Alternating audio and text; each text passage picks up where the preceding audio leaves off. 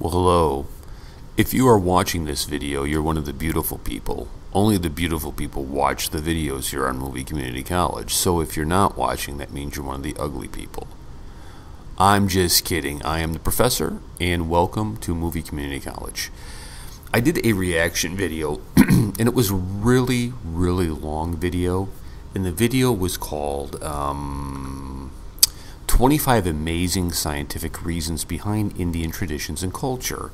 And I had some copyright issues with the video, and I thought, you know what, why don't I do it as animation? And everybody can go suck it. And so what I have here is I'm going to take each point that the video made, and I'm going to share it with you. And this very first point, I thought was, I was amazed at it when I heard this and I listened to it, and it makes sense and I know that it's true. And it is Namaste. When you know the traditional Indian greeting and you see people say Namaste and they put their hands together and they say Namaste, right? We all know that image. Everywhere in the world we know that image of an Indian person putting their hands together with their fingertips touching and their palms touching and saying Namaste.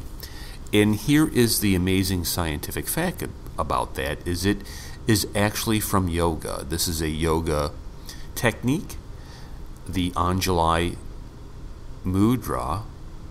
I'm pretty sure I butchered that really bad, I'm sorry.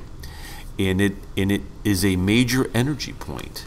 When we put our fingertips together, what it does is it connects the circuits of the brain with our upper body.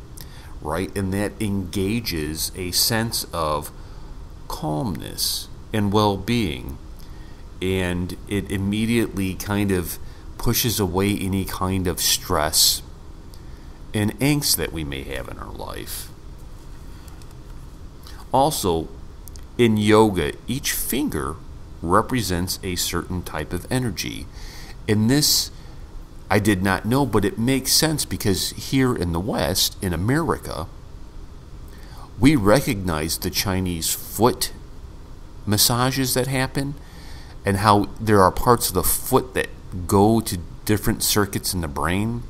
So if you have a sinus problem, you can get an area touched. If you have a kidney issue and they work on a certain part of your foot, it's supposed to help your kidneys. Why wouldn't this work?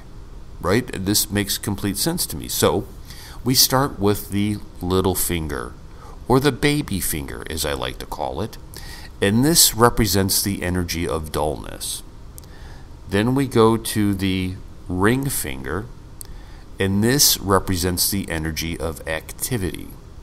Then we go to the middle finger, and I know that's kind of crude, but this is the only graphic I could find for the middle finger, and this represents refinement.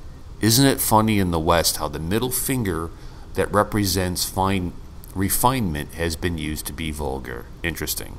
Coincidence? I think not. The index finger. The index finger represents the individual soul. Very interesting. The thumb represents the ultimate soul. These are the reasons why we say Namaste with our hands folded. Completely fascinating and true. I believe this. This is outstanding piece of information. Thank you so much for watching. Would you please like and subscribe to our channel? I'd really appreciate